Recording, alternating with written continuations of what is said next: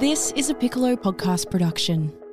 Previously on Adam Shand at Large. We're trying something different here. We're going to pick up on some stories that I really think should be told. Some of them don't have endings. Some of them haven't got middles. I want to be able to bring those stories where we can make a difference, find a resolution, get some justice for a missing loved one. It's like when I started in journalism, a little tape recorder with me, and I was told to go out and get stories, talk to people. He's still my dad, and because he was never found and things were never investigated, I was unable to take any proceedings whatsoever about what had happened to me as a child. It's fantastic chatting to Christine, and I hope something comes of her story. And, you know, our purpose here is not to make allegations, it's to really erase what the police have done and what still needs to be done. That is a mystery that needs to be solved. Welcome to another episode of Adam Shand at Large. And thanks for all the feedback on episode 1. Much appreciated. Today we have another loved one who was never recovered. 3-year-old Cheryl Grimmer was with her family on Fairy Meadow Beach near Wollongong on the 12th of January 1970. She was there with her mother Carol and 3 brothers, a typical carefree summer day. At about 1:30 p.m, the weather had changed and it was time to go home, a migrant hostel across the road from the beach. Carol told the kids to wash the salt and sand off at the shower block. 7-year-old brother Ricki was in charge.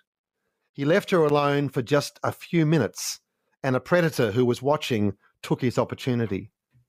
Cheryl Grimmer disappeared without a trace. There was a ransom demand that came to nothing, and 1,000 leads that went nowhere.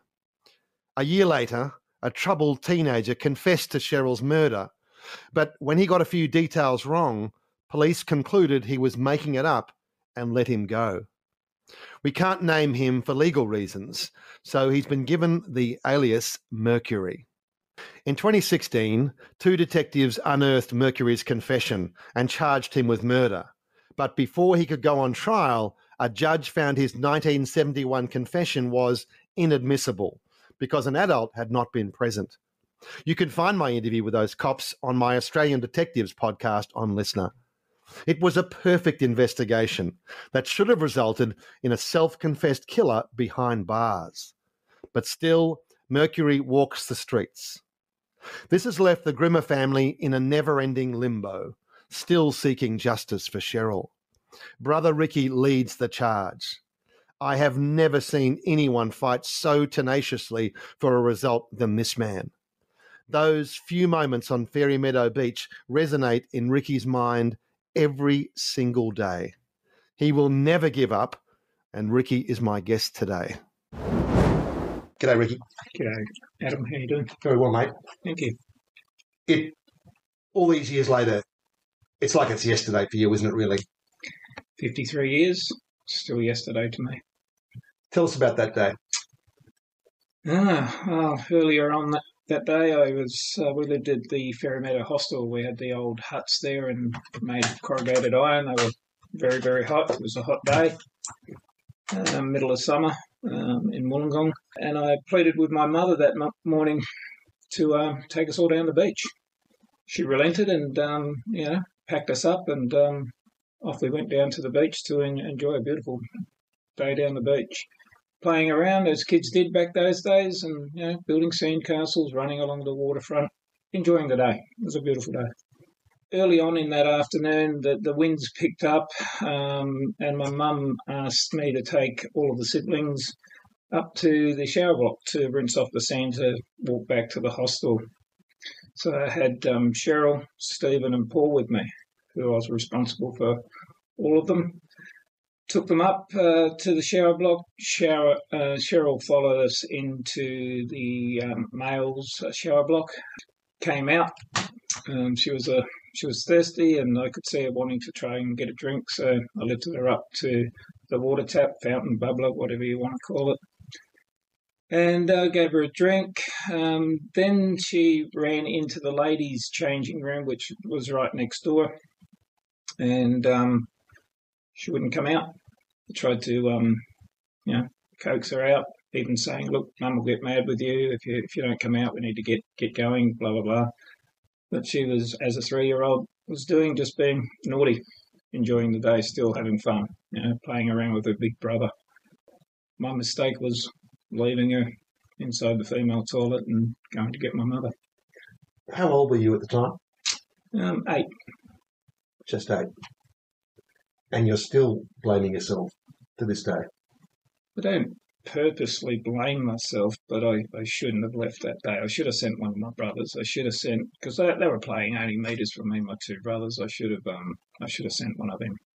Do you remember the aftermath of that day? On that day, police and so forth? What are your memories? Well, memories were going down to get my mother, and it was a little bit strange that she was still packing up, so she was taking her time and getting up to us at the shower block. And I said to her, look, Cheryl won't come out of the female toilet block yet. You better come up, or words to that effect. And we finished packing up. I helped my mum finish packing up, and we walked slowly up to the shower block to grab Cheryl and Stephen and Paul. Stephen and Paul had followed us back down, but they were still running backwards and forwards. And when we got up there, my mother went into the female shower block, and Cheryl wasn't there. She came over and asked me, where is she? I said, look, she was just inside the doorway there. She walked around a couple of times shouting out her name, and then she came up and shook me again and said, look, where is she, blah, blah, blah. I said, I don't know. I said, that's where she was. And then it was probably only within 5 to 6 minutes that her screaming, her shouts got louder for her. We went back down to the beach to check that she hadn't gone down to the beach. That's when I saw the panic start setting in on my mother's face. We went back to the hostel to see if she'd gone, walked up to the main road. Mum was getting into a bit of a panic because that road was quite busy just in front of the hostel. And that's what I remember of the day. And then we were sort of packed up and taken back to the hostel later that afternoon. Because you've always felt that you were responsible for your siblings. Why did you feel that? Back then, the eldest, I think in most families, were responsible for their siblings, to look after them. If your mother sort of gave you a task or a chore to do, it was your responsibility to make sure that, they were safe. That's what I believe anyway. I think a lot of families acted. The eldest sibling had a lot of responsibilities back in those days. It's a difficult question, but with your parents, how did that affect your relationship with them? With my mother, it did actually. She became more protective of me after that day, and she probably had her own reasons, and I never asked her those reasons. Who I thought was my father at the time, it became pretty volatile to the point, there was beatings and stuff like that. And unfortunately, when alcohol was involved from his side of the fence, the blame game would come out and stuff like that. And it wasn't until I was 13 that my parents were having an argument not long before we went back to the UK. They were having an argument at a unit that we lived in Penrith. And I actually agreed with my father, who I thought was my biological father. I said, look, Mum, you need to back down. Dad's right. And the next thing he says, there you go, and he's not even my son. And I was just horrified. And I knew something was right, because this knife that my mother had flung just missed me. It was intended for him, of course, but missed us both. And I said, look, is there something you need to tell me? And they said, yes, Vince isn't your biological father. Because this is the story within the story, yeah, isn't it? Like your personal journey through with identity and forgiveness and the family drama that ensued. It's quite epic, really. So what did you learn about your actual origins? Well, I've done this stupid teenager thing, run away for a few days, come back cold, wet and hungry. And I asked my mother, and she didn't really want to say too much. She said, look, your father, when you were born, wanted nothing to do with you. He was a bit volatile, a bit abusive, my biological father, apparently. And I really didn't ask too many questions. It wasn't until years later that I started getting curious, obviously, who my biological father was, the relationship between my stepfather now, who was out of control. We were sort of abusive to one another. Did he blame you? Did he blame you for what happened to Cheryl? He had his moments. I think he, and as you go venting. I've got 4 kids, and I don't know how I would vent if something happened to one of them, and I had no answers. I understand that they've gone now 25 years with no answers, nothing. So for him, when he had his moments of weaknesses, we'll call it, and he tended to take it out on me. And even, his own 2 boys from time to time copped a little bit as well. So, it's his way of venting and stuff, and unfortunately that was on me. And to make matters worse, the investigation goes completely cold over decades. You hear nothing. Very little comes forward. So over the years, what did the family believe had happened to Cheryl? There was a few leads at the time. There was a so-called Mediterranean man who was there, who was maybe seen with Cheryl, or other different reports. What did your family believe had happened to her, and who was the culprit? I don't think they ever really knew. They always lived with the hope that Cheryl was taken by somebody. They always thought that the best of an awful situation, that Cheryl had been taken by somebody that couldn't have a child, and was being brought up in hopefully a good environment, and one day she would come knocking on the door. Police, I don't think they had much contact with police over the years. Initially, obviously, they did in the first couple of years, maybe first 12 months. But after that, they seemed to have very little contact with police. I remember many, many years ago that Ray Martin done a special show with them, a 1-hour lunchtime special with them. And that was the first time as a teenager that I'd seen my mother and father on television speaking about Cheryl. Other than that, the family really didn't speak about it. It was my father's wishes not to talk. He just obviously lived with the hope that one day she was going to walk back into their lives and our lives. So, yeah. And meanwhile, there was so much unresolved stuff with you, that guilt, the dramas with your father, discovering that he wasn't your father. No one ever took you aside, I don't think, and said, Ricki, this is not your fault. You grew up with that firmly in your mind that you're responsible for the loss of your sister. But to be fair, when you say that no one took me aside, that's because I buried it. I never explained my feelings about what I was thinking, what was going through my head.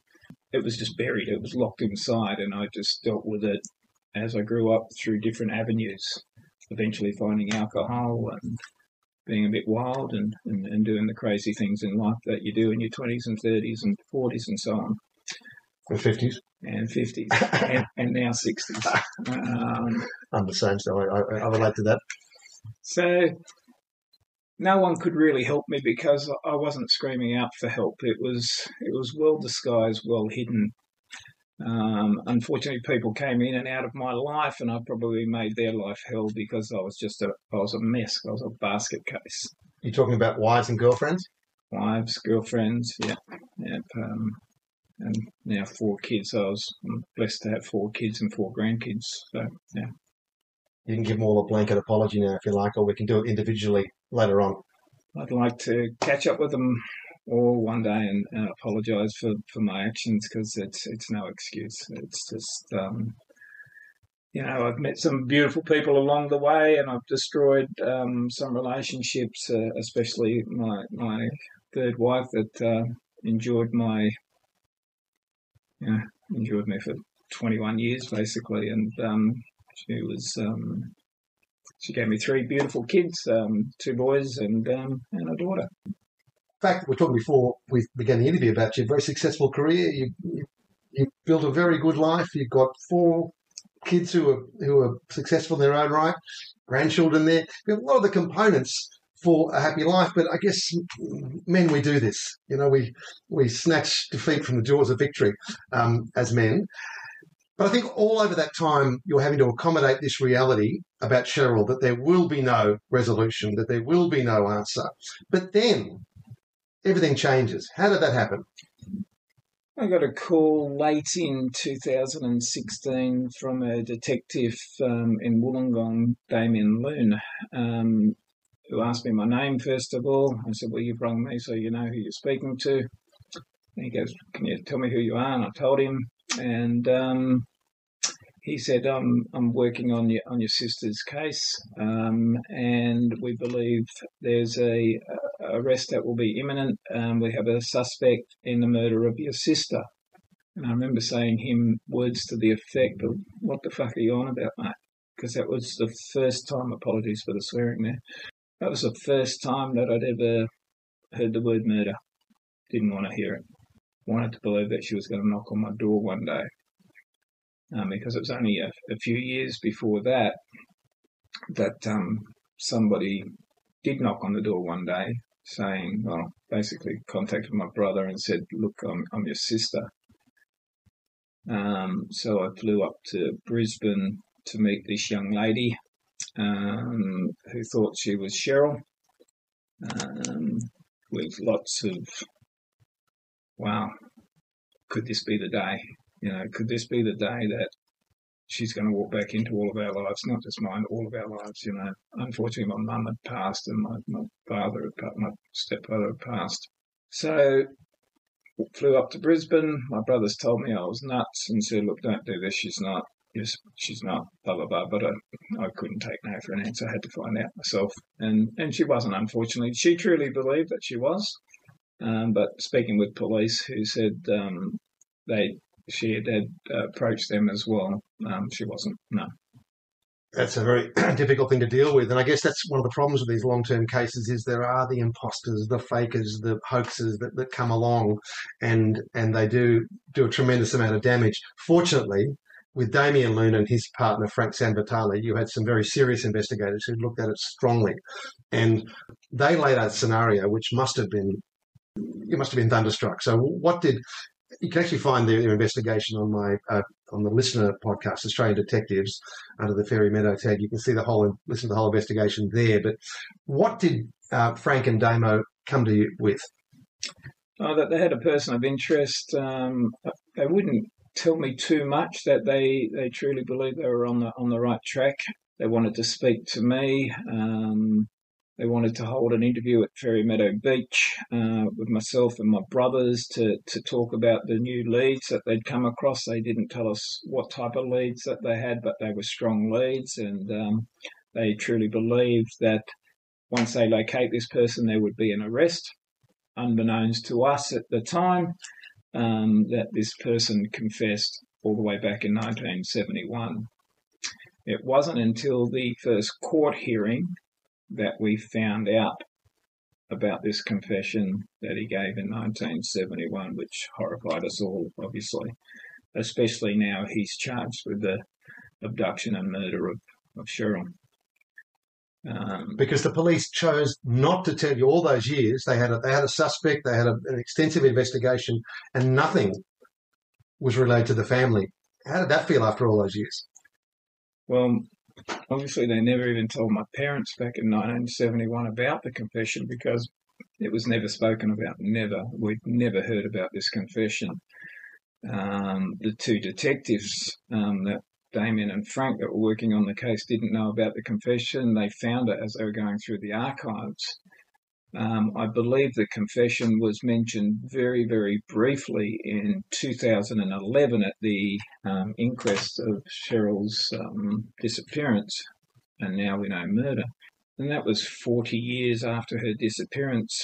That now the confession it pops up and it's sort of gone over very fast. It sort of moved, saying that they couldn't find the author of this confession. They tried for months and months and months, but no success. But we know today, I don't believe that to be true. They just completely dropped the ball back in the day by the sounds. Yes, I believe so. If what we heard at the very first hearing from the first Crown prosecutor that dragged myself and my brother, well, not dragged us, but took us into a private room, his words were along the lines that we will get a guilty verdict in this case. We will. But to get that guilty verdict, we're going to have to hear about all of the mistakes that have been made throughout the years. We haven't got to hear those mistakes. And you were faced with an old investigation. And that's what Damien and Frank had to work with, an old investigation that they had a troubled youth who had been in and out of juvenile detention and so forth. He had psychiatric issues.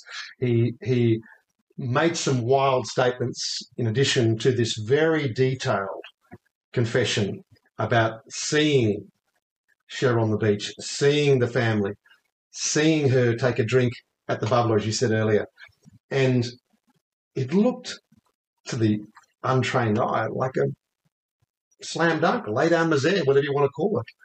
And I think Damien and Frank were very confident, as was the prosecutor, that this would be enough to convict him.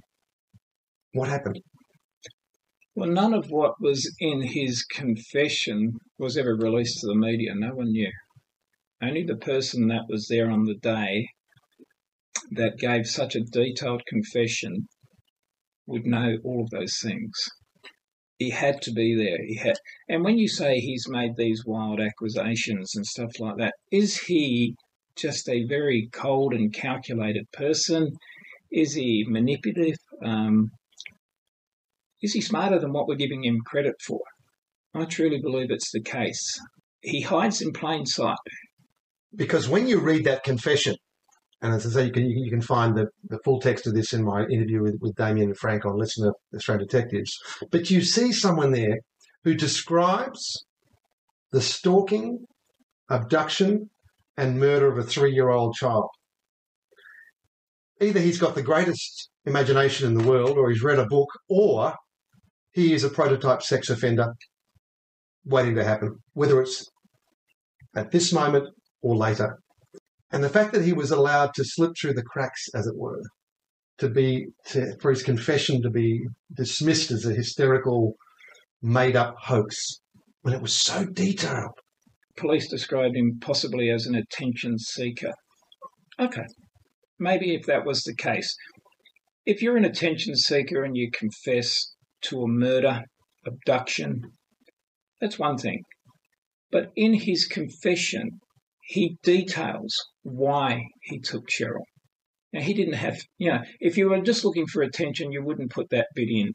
He took her to have sex with her. A 3-year-old little girl, and he wants to have sex with her. What sick person are you that you want to take a 3-year-old girl to have sex? She had more courage than a lot of people that have worked on Cheryl's case. She fought back. She screamed. And that's why he murdered her, because she fought back. She had more courage than him, than anybody. The remarkable thing about that investigation and that confession is he never withdrew it. He never came back and said, listen, I made all that up. It was the police that decided he had. During his interview in 2017, he adopts the statement freely. Record of interview, taped record of interview. Frank and Damien Learn take him through each question. Yes, I said that. Yes, yes, yes. It wasn't until the end of the statement he says, no, I was never there, that they knew that they had their man. That was his first lie, his very, very first lie. I truly believe also that he is responsible for the ransom note that was received at Bulli Police Station only days after Cheryl went missing. And the reason why I say that is a couple of things. Let's just go through the text of that ransom note for the listeners. Yeah, it was that I'd taken your sister or taken Cheryl. He wanted $10,000 ransom. It was to be delivered at a certain location out near Bulli, and other details in there. And that was only 3 or 4 days after Cheryl had gone missing, had this ransom note been delivered to Bulli Police Station. In his confession, he happens to mention that he left Cheryl at the bottom of Bulli. There's the first coincidence. That's Bulli Pass there at Wollongong. Bulli Pass in Wollongong, yes. So was he already playing games? Unfortunately, police made a bit of a mockery of the whole situation where they advertised the ransom note on national television. So it turned into a bit of a circus on that day where there was thousands of people, and it was a lot of a circus. You just got to go back through the archives. Frank Sanvitale and Damien Learn were convinced they had their man. Two very, very experienced detectives. Damien was, in fact, the first detective to work the Len Dawson case, which became the Teacher's Pet podcast, which has become a huge thing. And he's a terrific detective, as is Frank. But they were convinced that Mercury was the man. And they felt that everything had been done according to Hoyle.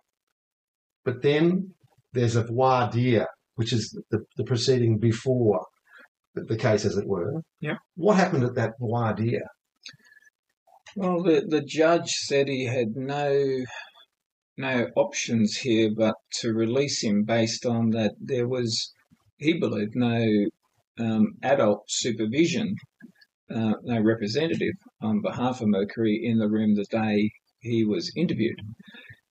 Now, I really, really struggle with that as well. One of the detention centre representatives, I'm not sure what his position was, but a Mr. Leckie, contacted police saying that he had somebody in the detention centre that was saying he had some information about Cheryl Grimmer.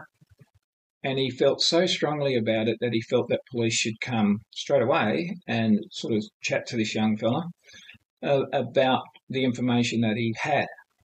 So apparently two detectives, being Detective Finlay and Detective Parrington, went to see him in his home, not in a police station, in the home where he resided at the time, being a detention home.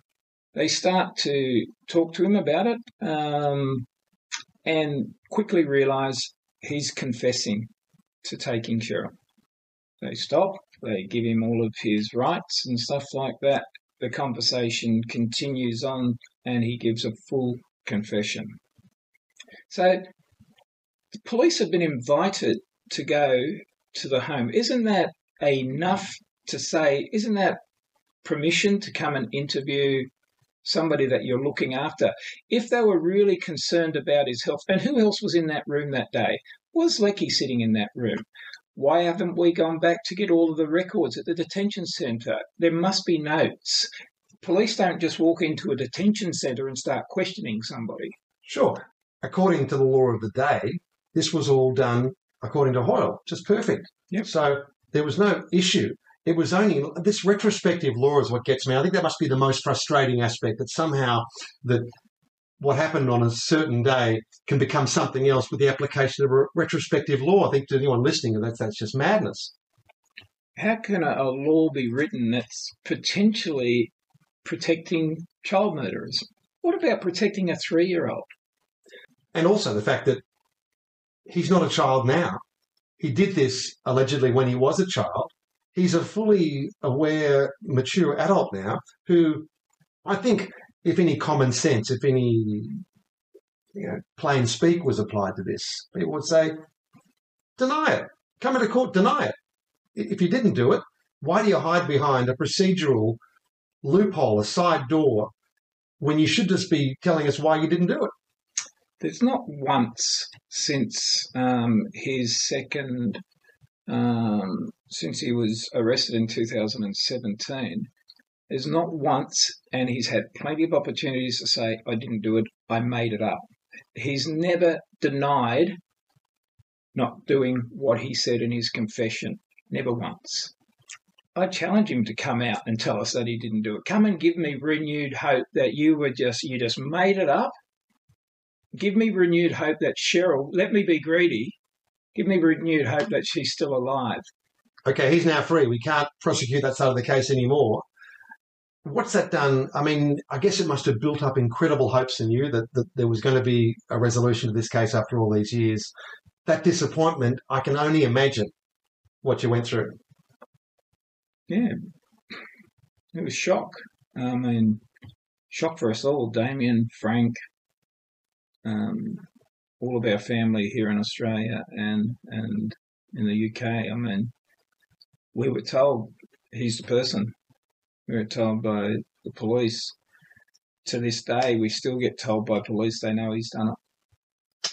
And, when I interviewed Frank and Damien, and there's Frank, who's just a beautiful, big, lovable, delightful, determined character. I've never heard a policeman sob the way he did in that interview when we caught up with, with the list of Australian detectives.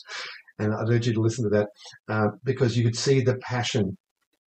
He'd work with you, he'd work with your brothers, and to get to this point just was shocking.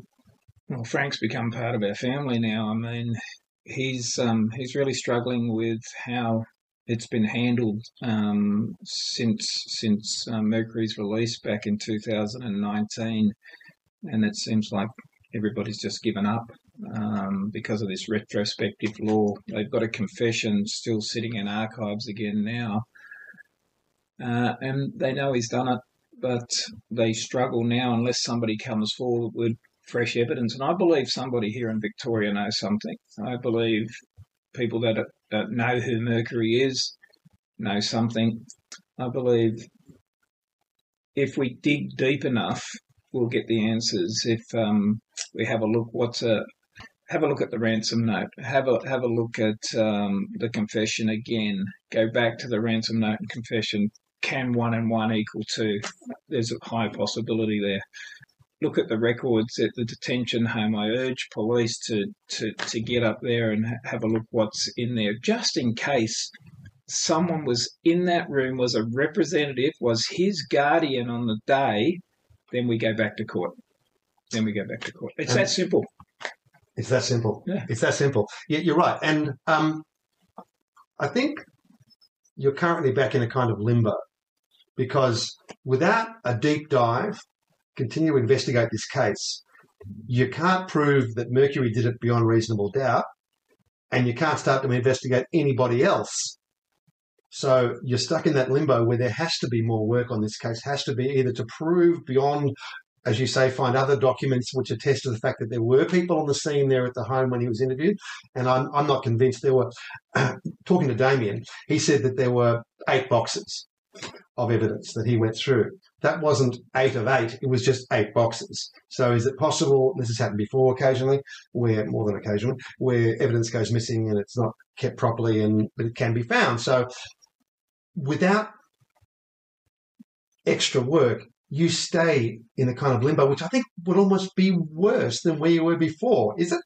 It's evil because we know the answers are there. I've said in multiple interviews that I've done, I truly believe the answers are right in front of us. We've just got to find a way to have them heard in a court of law. Mercury will continue to hide behind this retrospective law. I urge police to don't give up on Cheryl. Her voice needs to be heard in court. We need the answers. It's not going to, even if he served the rest of his life in jail, Cheryl's never coming back to us. But what we would like to know is get some resolution from this. This is madness. How can this happen? How would you feel as a parent if this was happening to you? I have no idea. I'm not even going to try to put myself in your shoes. But what I have been impressed about with you, Ricki Nash, is that notwithstanding that crushing disappointment, since that time you've continued to fight, but also you've continued to try to put your life back together again, to repair your relationships, to forgive those, and maybe eventually even forgive yourself for some of these things. It's easy to say you're doing it for Cheryl, but I think you're also doing it for wholeness for yourself. I've got a pretty strong woman in my life now that pushes me pretty hard as well, and she doesn't take any of my crap anymore. So I truly believe it's Cheryl that's the one that's the strength in me. She's pushing me. She wants the answers why she was taken away from us. Even if they're 50-odd years late, people say better late than never. He needs to be held accountable, and as I say, if he spends the next whatever years he's got in his life left, I believe he's approaching 70 years of age now, it's never going to be enough. Never going to be enough. but it's something.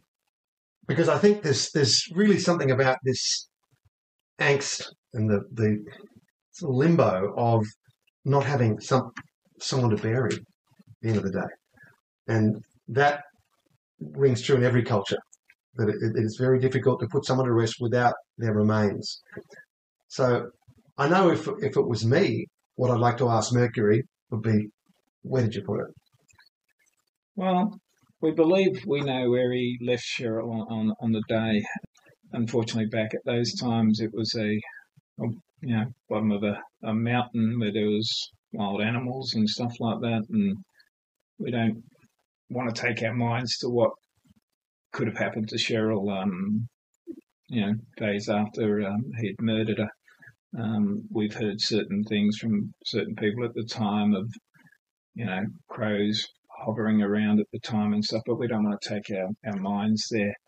We will probably never, ever find Cheryl's remains. The most we can hope for is answers of why he done it, why. Courtesy of Wollongong City Council, we do have a place that we can go and remember the good times that we shared. Very short 3 years with Cheryl, they erected a plaque at the beach, at Fairy Meadow Beach, which I quite often go to, and especially on birthdays and the anniversary of her disappearance and various times throughout the year. So we do have somewhere to go and just sort of sit down and relax and have a bit of a chat with Cheryl. So I think that's the most we can hope for now. I doubt very much that we'll ever find her remains. That, unfortunately, is probably the most likely outcome. But let me say, I just really admire your drive, your determination, and I'm going to help backing you by doing whatever I can in whatever limited capacity journos have. And I think you've had a lot of journos who felt the same way.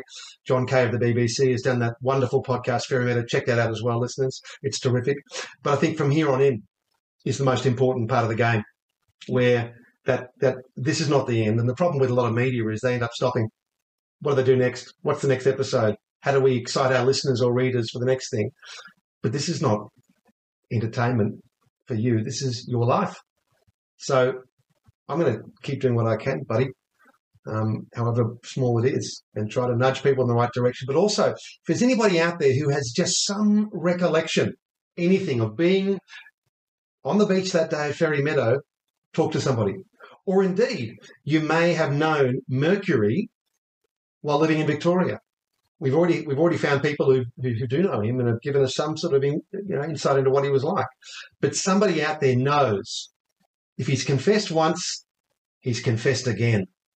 That's the way these guys operate. Ricki Nash, thank you so much for coming on Adam Shand at Large. It's my absolute pleasure, and we'll keep going until there's a result. Thank you, Adam. That was Ricki Nash, brother of missing toddler Cheryl Grimmer. I know that New South Wales Police are currently reviewing this matter in the hope they can still close the case. That could never come fast enough for Ricki Nash. If you can help or know someone that can, please get in touch with Crime Stoppers on 1800 333 000 or your local police station. In our next episode, what I did on my holidays in Zimbabwe, or aliens over Africa. It's shiny, it's silver, it's got lights. You can't miss it. It's literally glowing, in terms of shiny silver, right? So I turned around to look at the crowd around me, the kids around me. And, you're just seeing kids talking and marveling and all of that. And then I looked back because this little, dare I say, man appeared on top of this spacecraft. That's next when we speak. Thanks for being a part of Adam Shand at Large.